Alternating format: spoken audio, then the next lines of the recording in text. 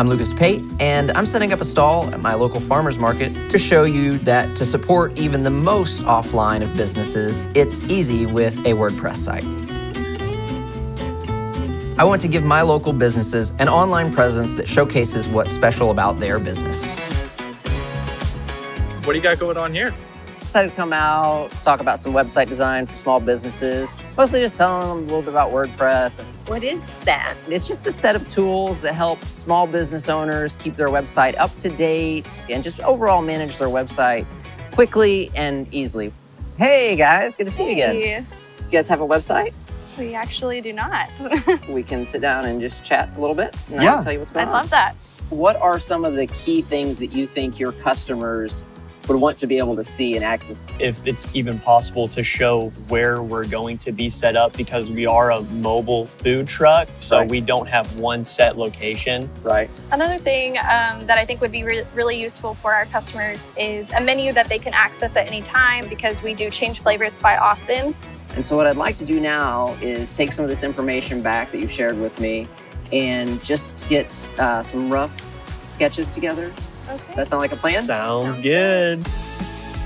I use WordPress for 99% of my websites. Working in WordPress, there are always plugins and themes that pretty much every one of my projects will use no matter what type of business or what type of a site I'm building. I will just create a new blueprint. Once I start creating this new site from this blueprint, I'm just gonna give it a name. In this case, must have macarons. After I get the local site flown from the blueprint, I really just dive right into creating pages. So I like to do stuff as low code as possible, as much as I can keep simple for the business owner that's going to be the end user of this product and managing pages or sections of pages after we deliver it. The less complex it is for them, the better. So I just use a fairly well-known page builder, and I'll just start framing out what the columns need to look like and rows need to look like on this particular page. I'm just building out the skeleton of this site. The great thing about WordPress, and especially the extensibility of WordPress, is that with plugins for page builders like CoBlocks and other kind of drag and drop, what you see is what you get page builders, the way that WordPress is organized is really easy for just about anybody to be able to understand. That little home section is done, and then I can move on down the page to the menu section. I have a little bit of an interesting design for this area. It's really where their products are going to shine.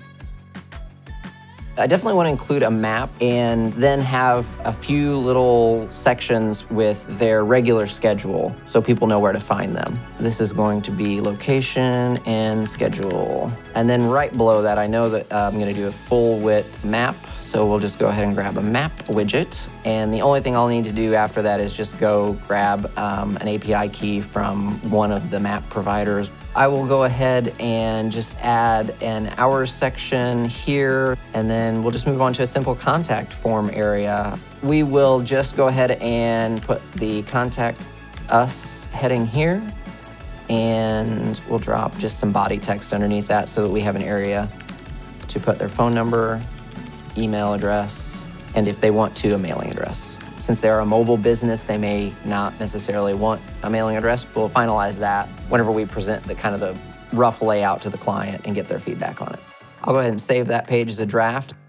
Once I've finished building out the basic skeleton for the website, I make sure that I have all the plugins and all the features on the page that I'm going to need. I then move away from using the local development environment. It is nice then to be able to put it on a live or a staging server. So one of the first things to go and check your permalinks under the settings. And I, by default, just always save the changes here. That way, if there are any discrepancies between any of like the naming structures of the pages that we've already built, that automatically will reset everything on the server. So the first thing that most of our clients want to talk about is how they get paid. Right out of the box, GoDaddy Payments is already enabled, and it's a super easy, quick way to set up a payment system.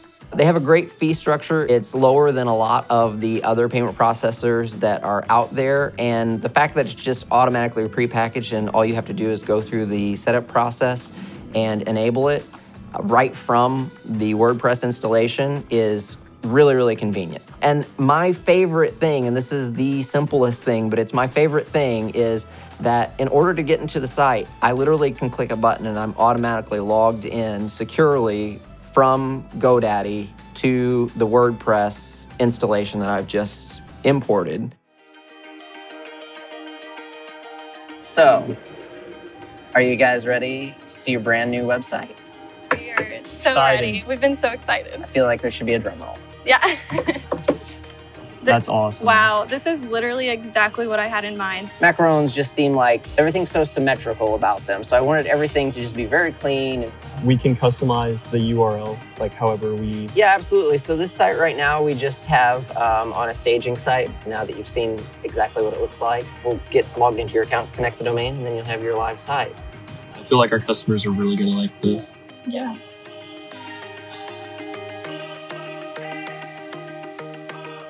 Well, if I was interested, how could I set up a consultation? Are you really interested, Mom? I wish you wouldn't bother me at work.